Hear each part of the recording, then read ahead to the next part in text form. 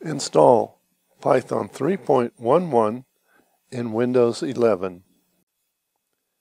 Here I am at python.org and in Windows 11, and I'm going to download Python 3.11 to install in Windows 11.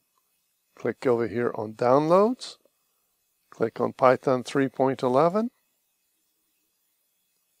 Up pops this up. I'm going to put it into the Downloads directory. Click Save, and so it's saved. Now, of course, you can run it from right here, but you may be using a different browser. So I'm going to actually go to the File Explorer, go to the Downloads directory, and here it is. I'm going to click on it, and up will come, Install Python 3.11. Now I'm going to point some things out here. It says Install Now, and it's going to go to your local directory program. Only this user can actually use Python 3.11, but that's how it's being installed currently. Also, you come down here, you have to use admin privileges when installing, but I strongly urge you to click right here where it says Add Python EXE to Path, and that will make working with Python a lot easier on Windows 11. So click it, and then come back up here and install it. You notice it says includes idle and pip. All versions of Python currently come with pip, and idle is an integrated development and learning environment. Personally, I prefer to use something like Thonny or PyCharm or even Visual Studio as opposed to idle, but everyone has their own preferences. So let's go ahead and install.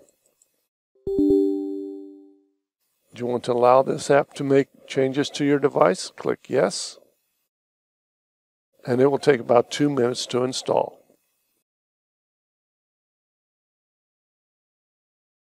So Python is installed. Now you've got a choice here. It says Disable Path Length Limit. Again, I strongly urge you to disable the path length limit, because if you do any work with Python, this will make it a lot easier. So click on that, and then click Yes again. So now it says Setup was successful. I'm not ready to take Windows word for it, so I'm going to double check on that. Close that. Close the browser. Open up PowerShell. PowerShell. And so I will just say Python --version, spell that correctly, Python 3.11, it's there. So let me open up a interpretive shell here, or a Python shell. Windows allows just typing in Py instead of the whole Python. Hit enter. I'm going to create a variable string equal Windows 11 world, and then print, and then I'm going to use an F string, hello, curly Q brace, str, closing curly Q brace, closing quotation marks, closing parenthesis, hit enter, and it works. Now one thing that I want to install besides Python in here is pywin32 for VirtualBox 7. Now you do not need pywin32 unless you're actually going to do some programming with VirtualBox 7, but I'm just going to install it because it requests it when I use VirtualBox 7. So in order to do that, I'll exit here, Control Z, and then return. And let me check my pip version, pip space dash version.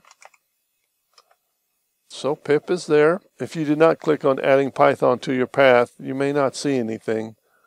But one way to get around it is to go to Python or just simply py-m, because pip comes with Python. So if you use py-m, the -m stands for module, and then go pip, and we're going to install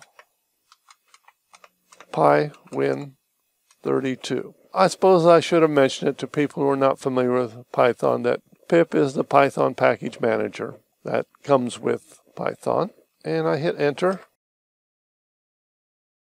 So now it's installed, but it also gives me a message that it says a new release of pip is available. It says run python.exe-m pip install -- upgrade pip. So I could do that. I would just use py is an alias for python.exe-m pip install upgrade pip.